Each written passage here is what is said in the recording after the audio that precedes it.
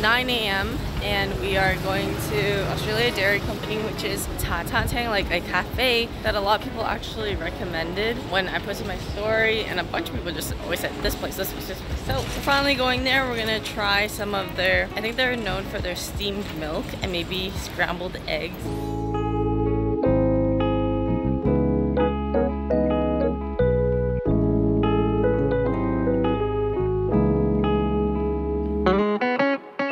So fast, we literally just ordered. This is the scrambled egg with toast. That's what people said, really good. They're scrambled egg.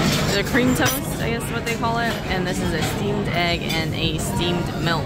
This scrambled egg is delicious, and this milk tea. This is actually my favorite milk tea that I've had so far here. I don't know how they did it, but this is the best scrambled egg I've ever had in my life. The bread is actually so good. I think I just realized they took very simple ingredients and made it taste as best as it probably can in its simplest form, and I love it. This place is actually bomb. Tuesday morning, and a bunch of people are setting up their shops here for the day. A lot of them hang their clothes, and I always wonder, like, how do the clothes just stay? Does it ever get windy and then they just blow off? Like, they really trust those clippers to work. These apartments look a lot older compared to the areas that we've been in. Hong Kong Seamen's Union, where Seamen's Union, okay! I was trying to say Hong Kong Seamen's Union, where there are so many more, there's so many pawn shops here. This apartment with all these holes on it, it's from a movie. What movie was that with? It wasn't Spider-Man. It was Spider-Man. It was not Spider-Man. I think it was Shang-Chi. This might have been Shang-Chi where it had the... Oh yeah, it was the sea. It had that one. That's the one. It looks like that.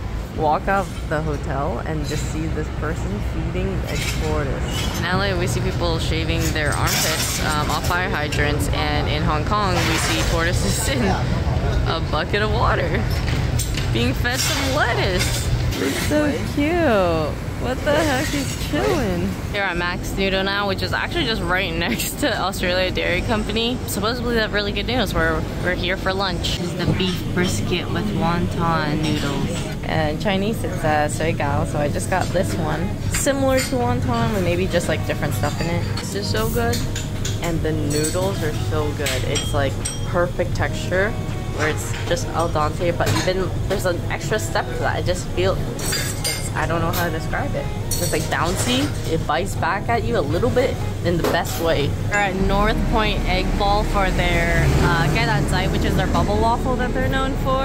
And he has like a whole line of waffle makers, the celebrities throughout the years. Got it. These are the ones.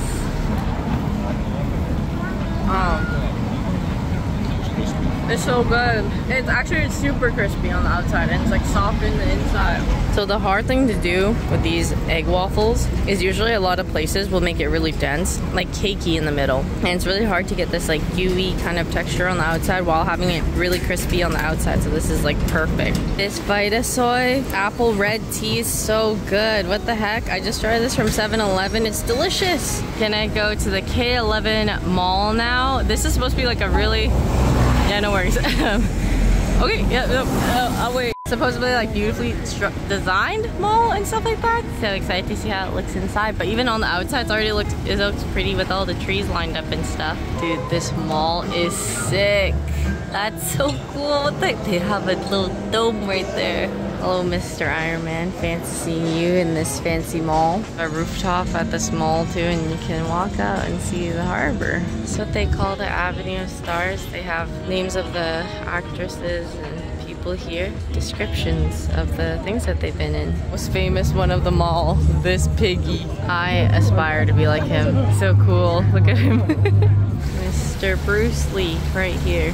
Right next to Starbucks. You're telling me he lived to be 32 years old? That's how old I am, except for he became Star of the Century and accomplished a billion times more, and I'm just known for Starbucks and mustard. Back at Temple Street at night, and there's supposed to be like a little market there. So up front looks like they have shops. There are people eating here.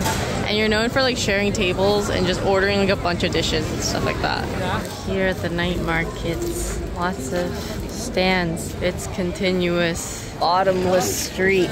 That's what they call it. This is a mahjong like gambling place. They block all the windows, like you can't see, and they have a security at the front. It's another mahjong place. It's so vibrant. It's like the equivalent of their casino here, because apparently they don't have any casinos here in Hong Kong. Who remembers watches like these? I actually had some. The initial place we wanted to go to was closed, so we're coming here for dessert instead. I'm so excited. The dessert, it's like a taro shaped ice, and then this is the, okay, there's a lot of things all together, but they're all the things that I like, which is why I chose it, which you can never typically get anywhere else. But it has black sesame, the tofu dessert, and the sesame ball dessert too, so it's all in one. It's 10 p.m. and it's just so lively here. Like there's so many people on the streets, a lot of places still open, people are grabbing food. Nightlife is crazy on a Tuesday night too. I watched the Mario movie in Chinese here. I wonder how they would sound, you know? Like how would Mario and all of them sound in Chinese? Like, oh, Mario! Oh god. I'm sorry, I'll never do that again. I just have a bunch of advertisements constantly, and it's kind of worth, honestly. So many people go by it every day. I see the same thing over and over again. It's starting to burn into my brain. Now, if I ever want toothpaste, I'm gonna want the flavored toothpaste, because I actually want to buy it because of the ad that I saw here. It works. On that note, it is day 6. Guess where we're going? Right here, we're back. Woo! Decided to spice it up today and got ham with it instead, and then also got some macaroni with some casio. Just finished food and heading over to a photo op place now. It's like a basketball court that's very vibrant and colorful and looks really cool, so I'm gonna try to go there and take a few pictures. I also stick out like a sore thumb here because no one else has blonde hair. I have bright ass blonde hair and everyone's just normal hair color, and at most maybe like some brown highlights or something. So I do feel slightly self-conscious at times. So sat across from a very cute couple today because everyone at Australia Dairy Company, you know, you share tables and stuff, and they're like, oh, where are you guys from, in Chinese, because they asked if we were visitors. We were like, yeah. We said the US, and then the grandpa was like, yeah, I guess the US. And then as we were leaving, they're like, bye-bye, have a nice day, in English. It was really wholesome and cute.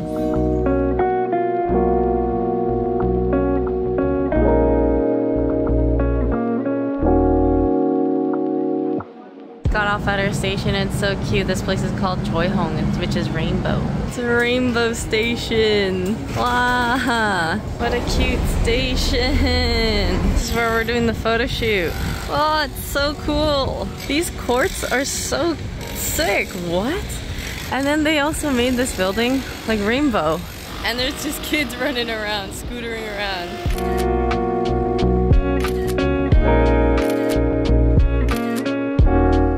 Changed, and now he's playing basketball with the kid.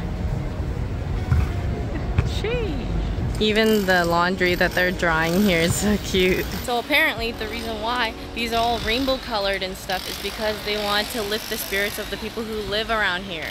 The apartments here are so cute. The colors are so nice.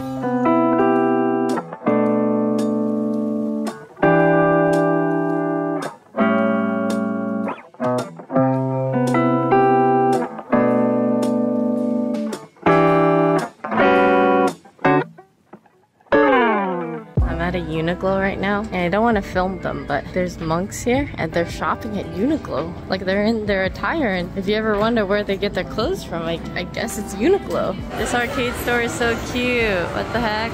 All the adults get to shop and the kids get to have a blast here. Dude, if I was a kid and my parents were shopping, I would be so happy if they dropped me off here. What the hell? They have this in the middle of a mall, just like a bunch of these what are these called again? Fun houses. Bounce houses, fun houses, what are they called?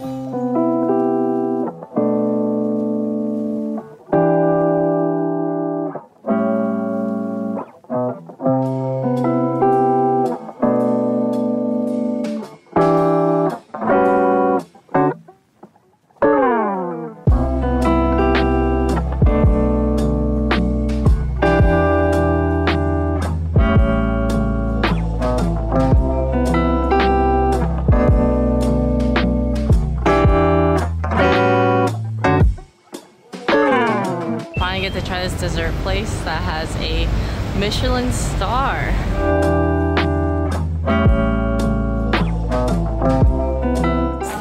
delicious. We got the black sesame dessert, like glutinous rice ball with sesame inside, and this is a mango dessert called yvonnie. We call this like the mango pomelo with sago. Look at how smooth this is. It's delicious. All the Michelin stars and celebrities. I want to try this. It's durian ice cream or durian popsicle. Acquired the popsicle.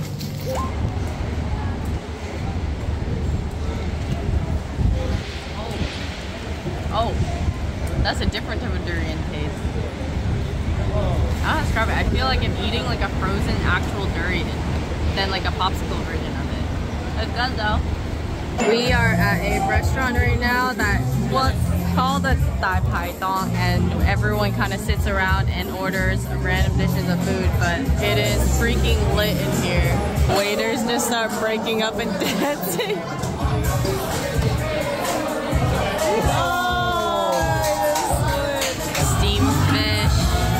With garlic sauce and the razor clams. Food was delicious. This place is super good. And the vibes also immaculate. That was the first time I had razor clam and it was delicious. That place also, if you guys ever want to go with friends, it seems like such a good place to go with people. There's a guy who works there who's freaking partying as he's like 60 years old, 60 plus or something like that. And he has so much energy and he goes crazy. He drinks with all the customers and the music is great. Basically just awesome vibes, and the food is really good, so would actually highly recommend going to that place. I will try to find the name of it and post it right here somewhere in the vlog. Subway ads got me, guys. I got the fruit toothpaste that they've been selling there. It works. The advertisements work. I don't know if I'm an old lady or not, but I found these and I love them. And also these are the best.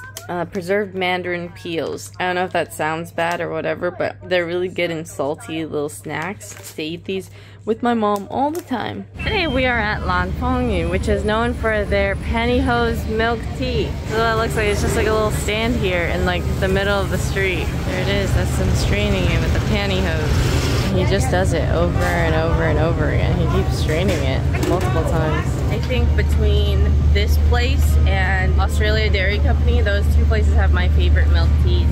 In like 5 minutes and I already drank all of it almost. Now going here for dim sum. Lin Heng goes here for dim sum for the first time this trip. There are literally so many restaurants that I just go into not knowing they were on a Michelin guide or a Michelin star restaurant, and they just, like, there's just so many in Hong Kong. I just had to go up and get it from the cart myself because they don't push it in here. But we got some shrimp dumplings and the siomai. This is really good for the simple, like how it normally is traditionally made. It's really good. Same with the hagao, but the place is a little bit more like scuffed. I mean, that's normal here. So if you're okay with that, then yeah, this place is not bad. But I would say service here is not the best. I mean, that's as expected, but it's worse than the other places that we've been to. You have to kind of be more proactive and get your own things. So if you're okay with that, this is it has bean curd mixed with some pork, I think, and another thing inside. I don't know what it's called in English, but this was also really good. I think exactly for what it is, their stuff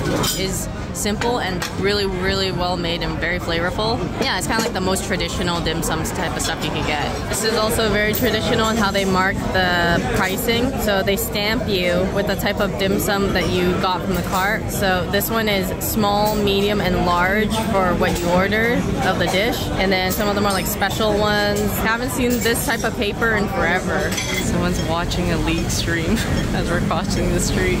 I really like these birdies that they have here. I feel like I don't see them much in LA. Now for the Hong Kong Museum of History. I'm super excited for this.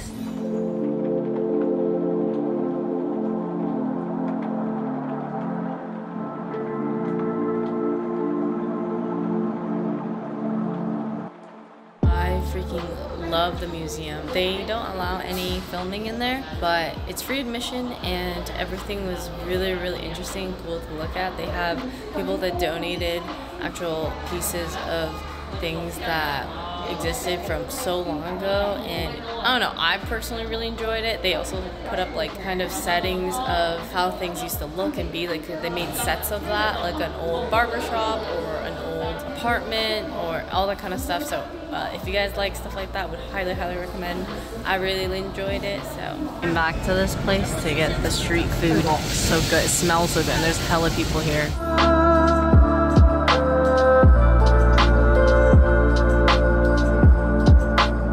Got it. Fish balls, fried intestine, and beef tripe, and the beef offal at the bottom. That's what's English translated. Damn, this is so good.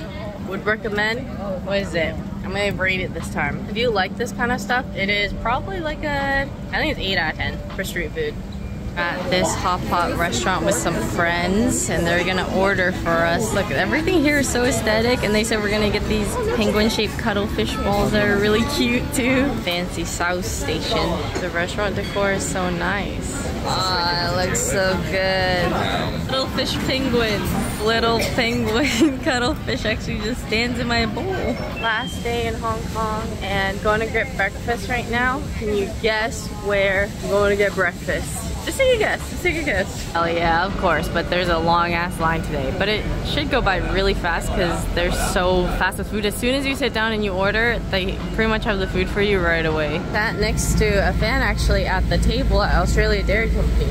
And I am just always kind of taken back a bit by how I could be in Hong Kong and there'd be someone who'd be like, oh, Yvonne, like, can you get a picture? Because I'm so used to that being more like in America and everything that I forget that there's people, I don't know, I just think like, oh, there's people in Hong Kong or like Japan when we were there too, like that just know us and stuff. Is just feels so whoa to me at times. I forget that that's like, obviously it's the internet and you can watch people from anywhere, but you know what I mean? It's still kind of crazy. Also, I've only had like Starbucks one time at this trip, and I'm not mad because every day it's just been milk tea. And I would way rather have milk tea while I'm here because it's delicious here. So another thing I like is how often they clean the bathrooms here. It always seems like they have someone who works at one bathroom and for guys and girls, and then they just clean every time. Like every time someone uses it almost, they clean it. And it's just so good. It's so sanitary. We're at Some Sopo and look at all the streets around. It is like ladies market but juice.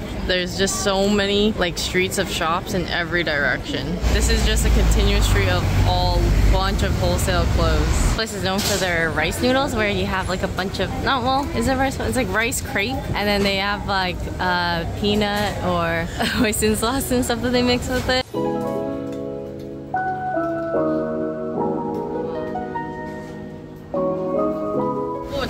It's hot, it's hot. The juice is, all right.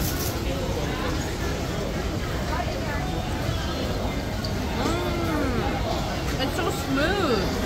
It's silky and flavorful. 9 out of 10. Let's buy more stalls, and I bought 6 more of these to bring home so that I could give them to the roomies or whoever wants them. I'm back at the store where they sell a bunch of vintage stuff. Just gonna try to see if I want to get that taxi sign again. I'm getting this taxi light to bring home as a souvenir. Hey, they have more of these ones here too. These are the older ones though. The other ones are the newer hip ones. I don't know if anyone by chance remember these, but I had stickers that were like these and stickers like these, the like bubble kind of ones. What the? And I never used them, or rarely did, because I just wanted to save them. I don't know if anyone remembers this, but I played this as a kid with my cousins and stuff too. At Victoria Peak now, and this is the mall, the Peak Mall Galleria, or the Peak Galleria, but it's very pretty. And we're trying to hike up to see the peak now.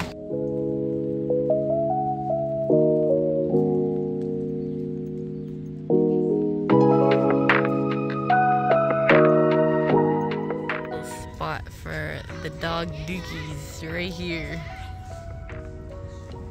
Oh, that one, he's gonna use it. Getting closer and closer to the spot. Check it out.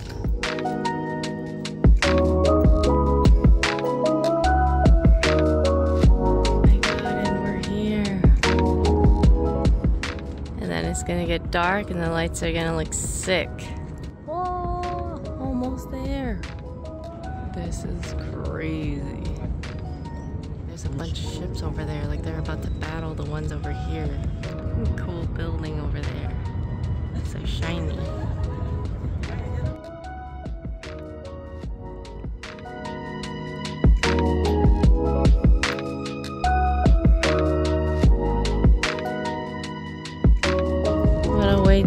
this trip off with the view.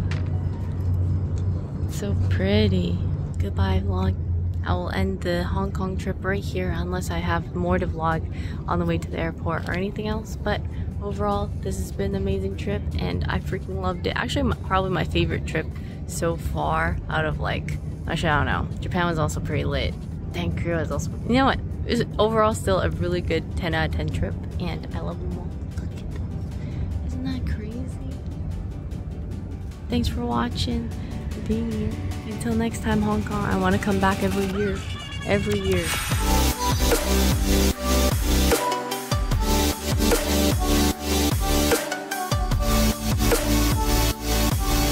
I'm home. I missed you so much. Did you miss me? Oh my god, you did. Did you have any parties while I was gone, huh?